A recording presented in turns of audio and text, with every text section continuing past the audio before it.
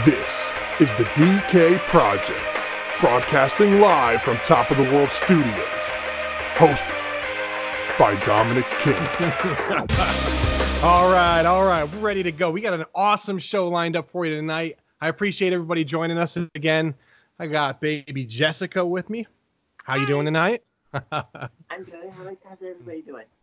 Good. I'm good. I don't know if anybody else is good, but they're probably going to leave comments below, so we're going to find out. So real quick, I want to go over some rules of the road while I got you here. At any time, see, we're going to be touching on maybe some things that might be a little sensitive to some people, okay? So, and I'm probably a little more versed than most of the general public in this with this stuff because of the very nature of, the world in which I work. But we're all kind of learning. So if I say anything or I do anything, even if it's not particularly offensive to you directly, because we have some rapport, you know me, feel free. You have a safe word at any time. You can yell cut and we'll stop. And what we'll do is we'll just either back it up, finish the interview, call it a wrap, re-record something if we got it. This is being recorded. But you have the autonomy at any point. If anything's uncomfortable, or if I say something maybe that might not be on the level someone else might take offense to, I just want you to stop. Okay, just tell me cut, we'll stop, and we'll fix it. All right, because I know a lot of stuff. I don't know everything. I want to make sure that I don't offend anyone. I certainly don't want to offend you. Does that make sense? Yes, sir. I understand. I appreciate it. Are you? Of course, absolutely. You ready to go? I'm ready. Let's go. I think I almost just broke something. Hold on, let me drink. Let me get a little of this. All right. You got your bottle? You got something to hydrate with? Okay. So, adult baby, Jessica, also transgender, correct? Yes. Male to female. Yes. Right? So, tell us a little bit, and if you don't mind, I want you to give us a little backstory. Tell us a little bit about maybe how you got into the... First, you want to start with how you found me? People like to always tell their stories. How did you come across me? We'll start with that. In all seriousness, I think I mostly just came across you because, of course, I was a teenager just looking at various, things related to ABDL and diapers and things like that. Gotcha. And I'm pretty sure I found you just basically in Google search. There was a picture that was on your old Instagram before it got deleted of the one where you basically had an AB basically balanced on your arm while you were flexing. And that picture's always stuck out to me, and I was just like, what I would give to be in that position. Because I've always been tall. I'm 6 foot myself, but I know you're right. taller than me, which is yes, I am. But I also never thought that I would actually even get a chance to actually reach out to you. But I figured when I found you on Instagram, just out of the blue, I was just like, shot in the dark, see what he'd say. Yeah. And I'm really glad that things have progressed to where they're at right now. Progressed, right? Hell yeah. And listen, I know that's not easy. It can be intimidating. I know some people, they get a little intimidated. I'm glad you reached out. We're going to shoot together, right? You want to do some content, some adult content, not YouTube or podcast related. We're going to do some naughty stuff, right? You want to do it? Oh, absolutely. You excited? Good. So we're going to do that. And what we can do is we'll come up and we won't go through all that stuff tonight, but we'll come up with a list of stuff. We'll go through, see what exactly we want to build into maybe a weekend, and then we'll meet up and we'll run through all those kind of things with the cameras rolling so everybody can see everything and everybody can have a good time and enjoy it. Will that be cool? Yeah. You down with that? Absolutely. Yeah. All right. So we're gonna do that now. Tell us a little bit about your journey through ABDL, your transition, any of the stuff that you want to go. This is your moment here. I want you just to fill us in so that maybe we can learn a little bit about what it is that you do. Well, do you have a starting point in terms of topics you want me to start with? Yeah, it's on you. So if you want to start, why don't you go with what came first, the ABDL, the gender? What was the first thing? They honestly both happened at the same time. When I tell people that I've always been a lifer in this community, I'm not exaggerating because some of my earliest memories I remember, I think it was 4 or 5. It was shortly after I was fully potty trained. Right. I basically was doing everything I could to get put still didn't understand it. I didn't truly understand it. Right. I was like 13, and that's when I found the community. I was still, 13, so I couldn't really Right. interact with anybody. Right. But I will admit, I kind of lied about my age a little bit on Sissy Kiss. Uh-huh.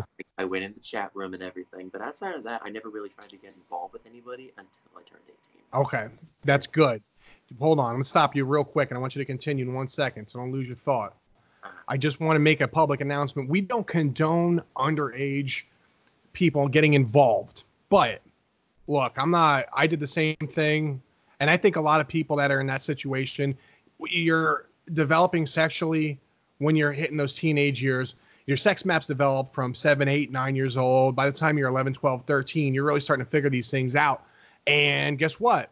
If you're someone that's into the things we're into, it's really hard for you to find an outlet or for you to find any information or resources or anything. So I never held that against anyone. I know a lot of people say no minors in kink, and I don't really want to interact with any minors on that level, but I can't tell someone else that's developing and trying to learn where exactly they fit in the world that they can't find the help or the resources they need. That's the kind of stuff that leads to depression. And you need to look, it has to be mentally, it has to be healthy. So go ahead. We don't condone that underage interaction, but look, I'm not judging anyone. I'm not Mr. Judge here. I'm not sitting behind a bench. So now that we're going on to, so you found these things together. You discovered that maybe you weren't in the right body, or maybe you were born in the wrong body, looking at the transition, doing the ABDL thing. And this kind of all came together at once. It kind of did, but I never really put them together until, again, like I was a teenager. But my earliest experiences having any sort of confusion or incongruency with my gender, I'd say I was about 5 or 6. Right. My mom will tell you, like, my favorite color for the longest time was pink, and, like, I carried around, like, a Pink Ranger toy, like, everywhere. Right. I remember, like, one time I got McDonald's, and, they had the Happy Meal toys, and at one point there was a choice between a Hot Wheels and a Barbie. I wasn't supposed to get the Barbie, but I basically fought to keep that Barbie. And I remember one of my youngest experiences, I was about 5 years old, I think it was in kindergarten. I got in trouble because I tried to go into the girls' bathroom, and they thought, for whatever reason, I had, like, ill intent, despite the fact that I was only 5 years old. But in reality, it's just like, I don't understand why I can't go in here. This feels like where I need to be. Sure. The feelings really didn't start culminating, like, intensely, though, until I was, I want to say, in the middle of middle school, shortly after I turned 13. Okay. I remember I was heavily bullied. Everybody thought I was gay. I was just essentially called queer, like, for the longest time. But things really started to come together when I was in high school.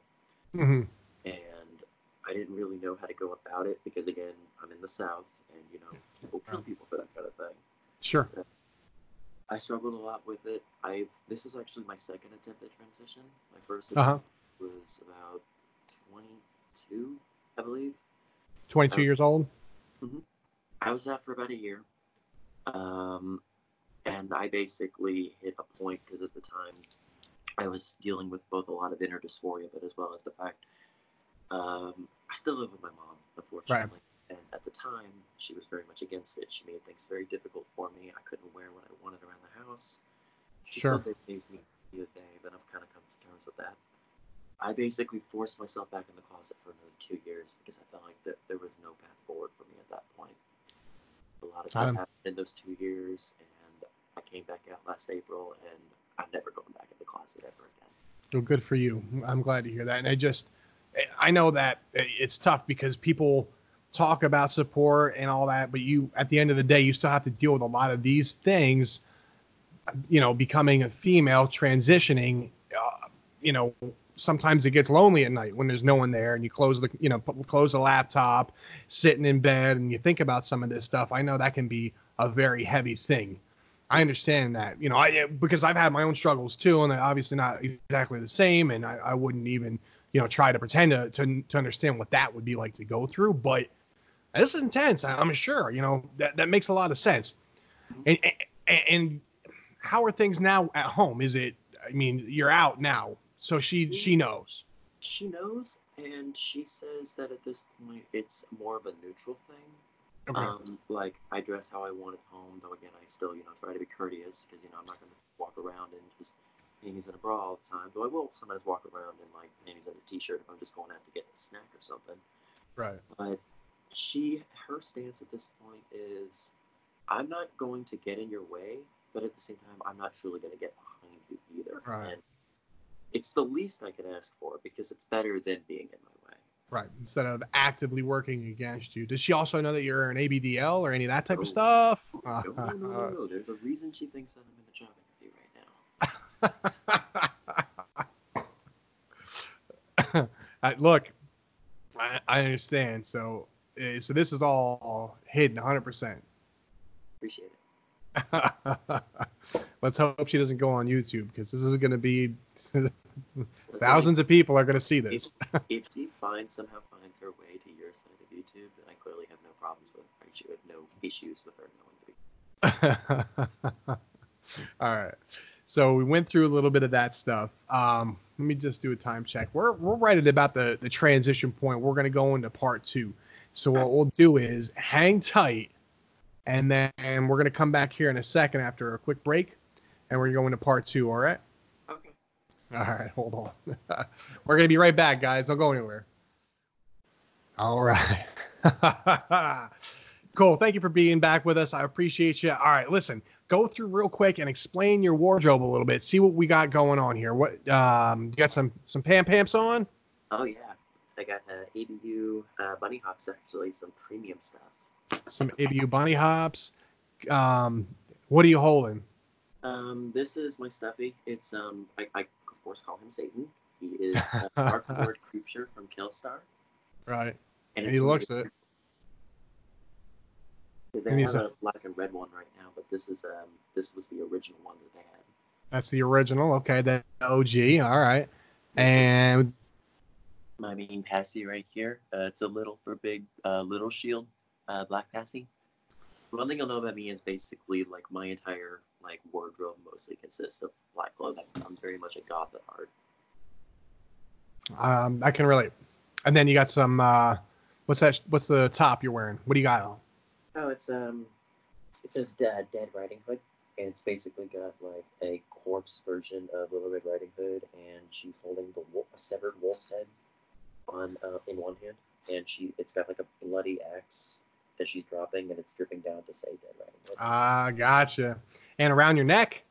This it's actually something called a Camuso shift. It's of course, it's a really nice necklace. It's all stainless steel, but it's also a tool that helps me with my anxiety. Okay. You take a deep breath in, you hold it, you breathe out through it. You don't blow through it, you breathe out through it, and it extends your exhale, and it's supposed to have effects like it lowers your heart rate, drops cortisol production, mostly just helps you calm down, and it helps me a lot, especially with my actual job. Oh, good. Oh, that's good. All right. Now that we got, I wanted to get the ensemble that you have on. I wanted to see what we got wearing. Now that we're through some of that, let's talk about real quick community stuff. Do you have any advice for people that are maybe hitting that 18, 19, 20-year-old range going forward, or maybe later in life just figuring this stuff out?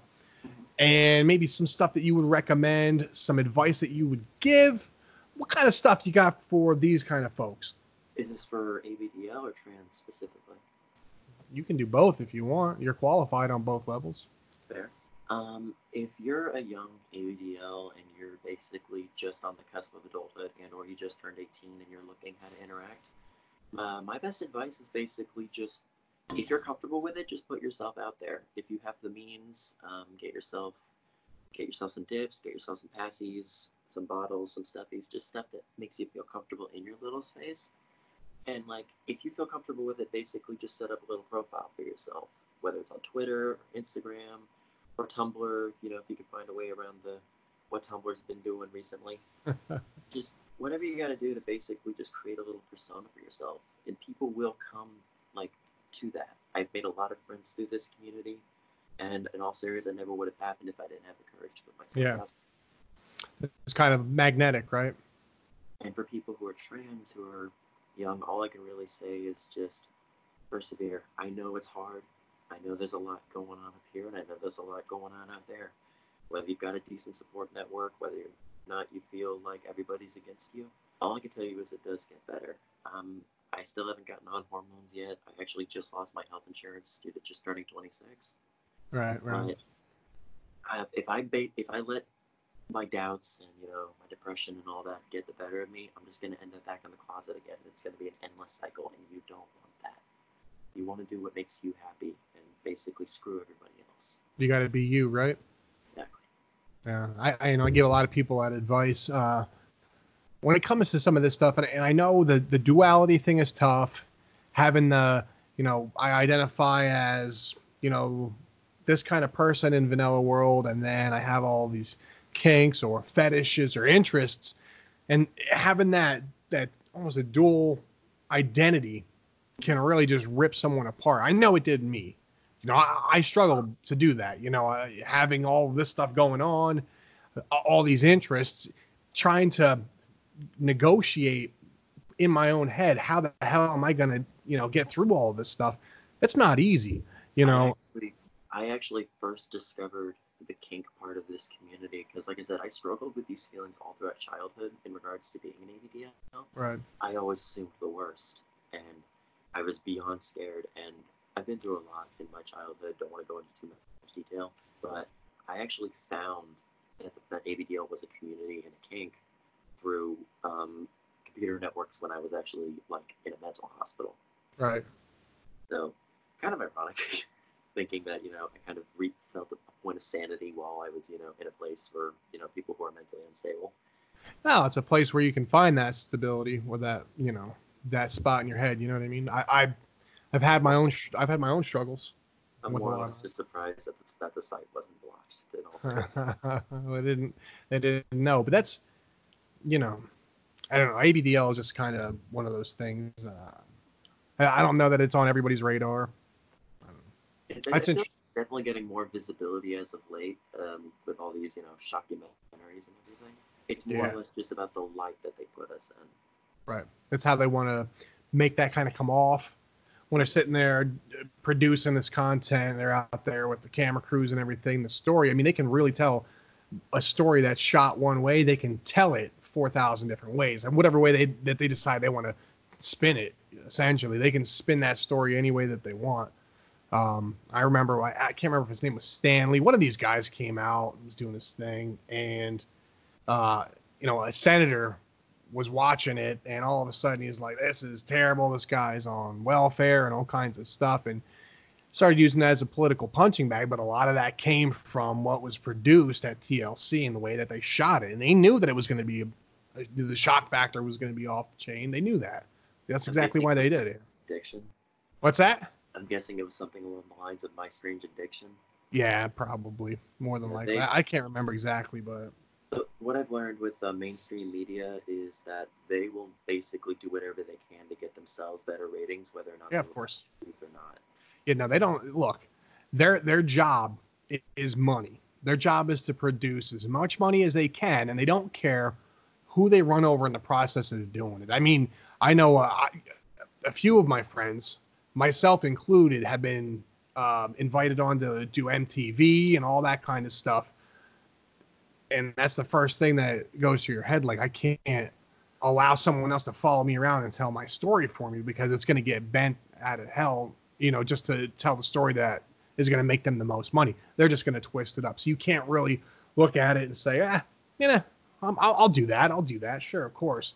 Whatever. I used to have an Instagram account. I have one now, a small one. I think you saw the one that I have now, but I used to have one with 10,000 followers on it a few years ago. And I stopped using it. I didn't go on it much, and it got hacked.